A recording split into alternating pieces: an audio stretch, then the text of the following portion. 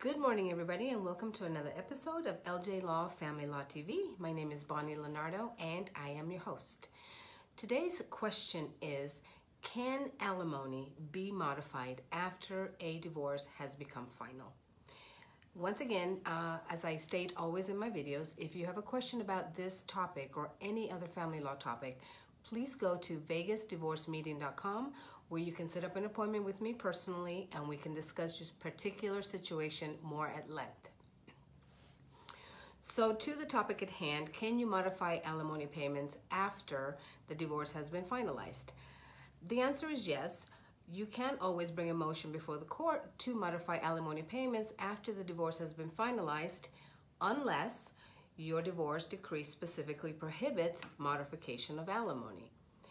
You have to demonstrate to the court that a change has occurred in either your need for more alimony amounts monthly or for the ability to pay the alimony that was originally ordered by the court.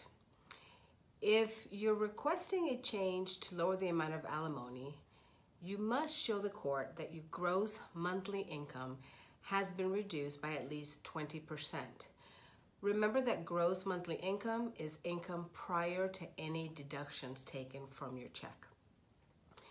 And in the alternative, if you are requesting a larger amount of alimony per month, you must show that your financial circumstances has changed in that they have drastically been reduced due to a medical emergency, a possible disability, or maybe you have a justified increase in your monthly bills. You must be aware, however, that once the ordered alimony has been met, modifications of alimony may not be possible unless the parties originally agreed to this in the divorce decree or for some reason there was a possible mistake in the original order. So it is possible to modify barring any agreements prohibiting modification, but you must meet the criteria that the courts look at, such as your need and the ability to pay. I hope that this has answered this question, helped to clarify it.